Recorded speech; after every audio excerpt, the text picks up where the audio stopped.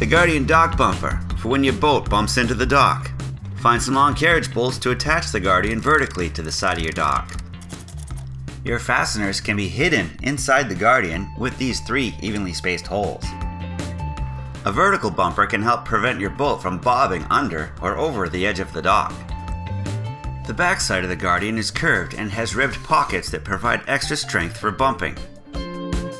You should always use bumpers that can hang on the side of your boat to roll between the boat and the dock, while the Guardian is your last line of defense when shielding your boat from platforms that don't move.